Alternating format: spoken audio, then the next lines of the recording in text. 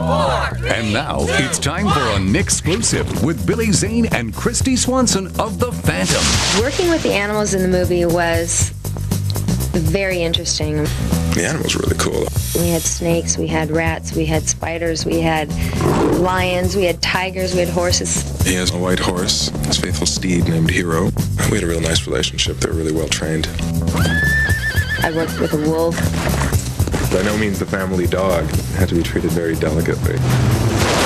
And one point in the movie had the wolf tugging at my arm by the sleeve of my shirt, which was a little nerve-wracking. I wasn't really comfortable with it at first, but once I got to know the wolf and we just practiced it over and over again. Kind of ferocious animal being your best friend, it felt important and a little scary. Paramount Pictures' The Phantom, coming this Friday to a theater near you.